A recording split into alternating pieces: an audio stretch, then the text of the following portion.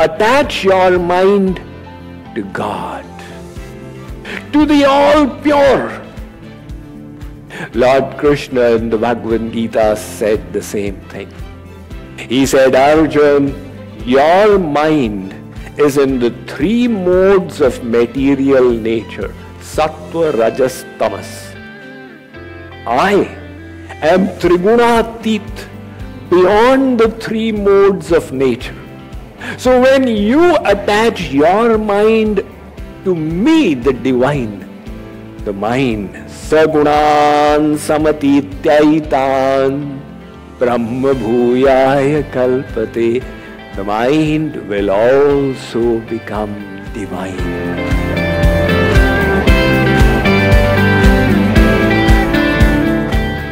Slowly the world is realizing that without an inner experience of unity, without an inner experience of inclusiveness, everything that we do, even if we start with the best intentions, it can go all bad simply because of the divisive nature of human intellect.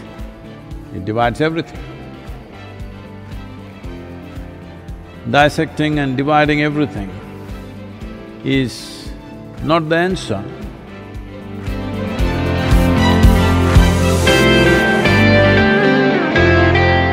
It's really a story of grace.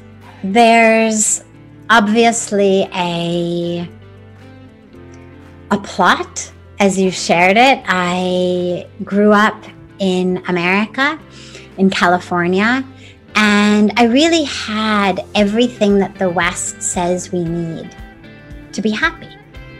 A good education, a lot of opportunity, a lot of privilege, and we were what I now call happy by default, meaning we had all of the things that we were told we needed to be happy. The right clothes, the right items, the right parties and vacation resorts and whatnot. And yet, I didn't really know what real happiness was until I stepped foot in India.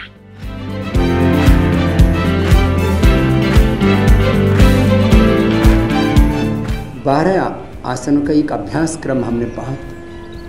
अभ्यास, अनुभव और वैज्ञानिक अध्ययन, शोध, अनुसंधान के बाद तैयार किया है।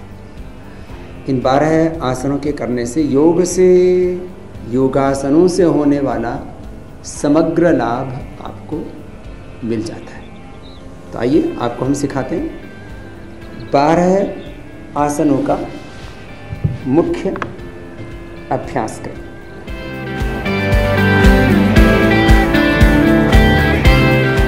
Physical fitness is also very important. Mental fitness is also very important. We need to have a balance, we need to work hard to keep this balance for the physical fitness and mental fitness. So for the mental fitness, as we practice meditation, what we need to do is to prevent from unwholesome thoughts, the negative emotions. Whatever negative thoughts, negative emotions arising, these are arising from because our mind is at the wrong place. Now if we just allow our mind to be in the wrong environment with the wrong things, and of course that mind is going to create all kinds of pains and sufferings, troubles in our life.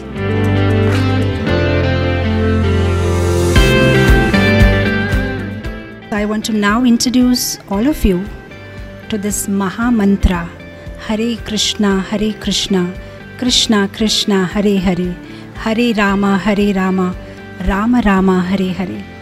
This mantra has been given in all the Vedic scriptures as the most efficient way for self-realization in this age of Kali. Hara or Hare is Mother Hara, the inconceivable energy of the Supreme Lord. The Lord has many names. Krishna is one of the names. In Sanskrit it means all attractive, and Rama is the reservoir of pleasure. So when we sing this Hare Krishna Maha Mantra, this sound vibration is not mundane, it is transcendental. It connects us to the Divine, the Supreme Lord.